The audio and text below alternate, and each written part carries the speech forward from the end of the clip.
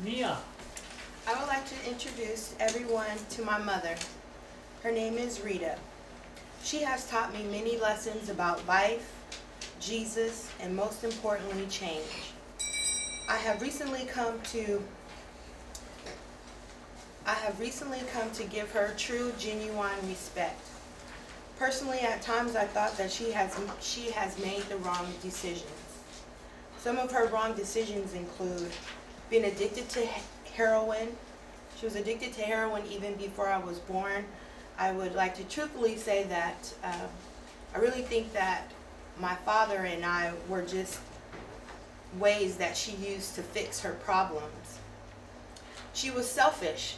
She was selfish in the fact that during her heroin abuse, she often would leave me with individuals for days and weeks on end. She later turned to alcohol abuse, endless nights of partying, depression that came along with this abuse. She often would neglect me as a child, keeping to herself in her bedroom, locked tight, drinking and doing things in her room.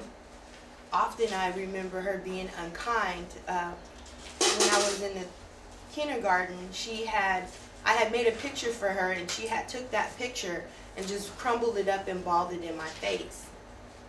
The lessons that I learned young were very hard. They could often be stunting. They could often stunt the growth of a young child. But through those lessons, she has taught me how to be strong and how to prevail no matter what is going on around you. Jesus. I can say she introduced me into Jesus. When I was a child, she made us go to church. She didn't attend, but she made us go to church. I'm thinking because she wanted some peace and quiet on a Sunday afternoon. Eventually, with us begging and begging, she eventually went to church herself, later giving her life to Christ. And then she showed me how to truly love and walk for Jesus. I remember endless nights of hers in her room, praying, asking God to help her, asking God to be there with her. I remember her reading her Bible, so much so that when she ripped the covers off of her sheets to wash them, the Bible would often get wrapped up in the sheets and thrown in the washer. And most importantly, she taught me Psalms 91. It's a passage in the Bible that gives me great comfort during the times of stress, during the times of uncertainty, during the times where I feel like I don't have anyone with me. As I read this passage in the Bible, I can feel that she's sitting right next to me.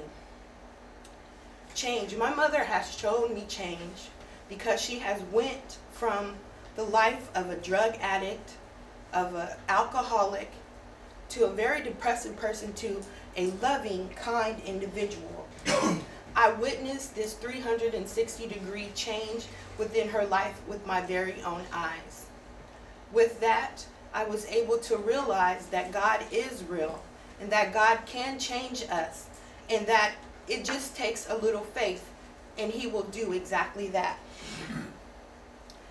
Although my mother has made a few bad choices, although she has made some things, she has done some things that I would have disagreed with as a mother myself, she did give me one great gift. She became pure in heart, and she showed me how to love the Lord truly in her heart and her spirit. And as a mother, I would think that there's no greater gift than I could give my child than to know the love of the Lord.